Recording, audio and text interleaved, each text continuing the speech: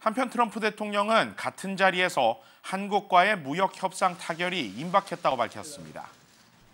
예산안 서명식에 나온 트럼프 대통령은 좋은 소식이 있다며 연설을 시작했습니다.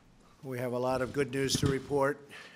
Some tremendous trade deals are being made with various countries. We're negotiating very long, very hard, but very quickly. And the deal with South Korea is, according to Secretary Ross and Bob Lighthizer, is very close to being finished. And we're going to have a wonderful deal with a wonderful ally. 윌버 로스 상무장관도 한국 정부와 포괄적인 해결에 비교적 근접했다며 다음 주쯤 타결 가능성을 언급했습니다. 이는 철강 관세 영구 면제 협상과 한미 FTA 개정 협상이 모두 다음 주에 타결될 수 있음을 시사한 것으로 풀이됩니다. 한편으론 이번 발표는 협상의 시한을 제시하며 한국 정부 측을 압박하는 효과를 노린 것이라는 분석도 나오고 있습니다.